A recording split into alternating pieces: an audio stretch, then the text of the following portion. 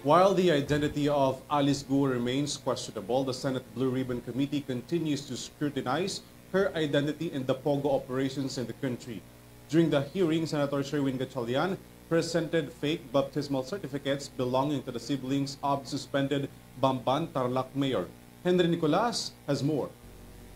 Senator Sherwin Gatchalian on Monday announced that the baptismal certificate supposedly issued by a Caloocan church to Alice Guo's brother Wesley and seamen are fake. Gatchalian said this during the hearing of the Senate Blue Ribbon Committee.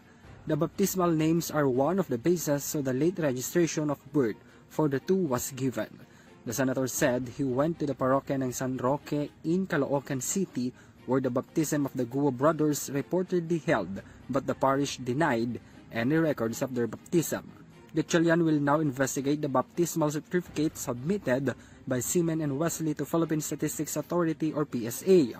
The Senate had earlier ordered the arrest of Alice Guo and 7 others including Wesley and Seaman.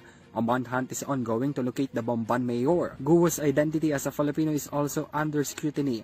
The National Bureau of Investigation or NBI has confirmed that Guo and Chinese passport holder Guo Huaping have the same fingerprints.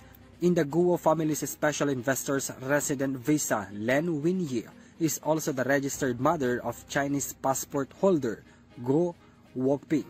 The arrest warrant against the Guo family is related to a series of cases surrounding the operation of the Philippine Offshore Gaming Operators or POGOs related to corruption, money laundering, kidnapping, murder, and invasion by foreigners. Dalawang taong to, si Seaman Lialgo and Wesley Lialgo, meron silang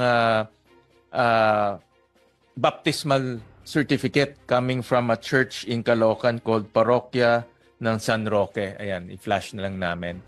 And then we went to that parish to ask for details, and they surprisingly they certified, nag-issue sila ng negative certification, no, na walang ganun na baptismal record, no, in their parish. So in other words, itong baptismal certificate na binigay sa Caloocan is spurious, fake, no, finake nila yon, no.